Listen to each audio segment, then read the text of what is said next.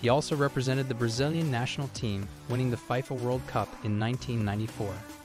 Romario's ability to find scoring opportunities and convert them with ease made him a feared striker during his prime, and his legacy as one of Brazil's greatest goal scorers is firmly established. Romario's playing style was characterized by his intelligent movement off the ball, as well as his ability to anticipate and exploit defensive weaknesses. He had a knack for being in the right place at the right time, and his composure in front of goal was second to none.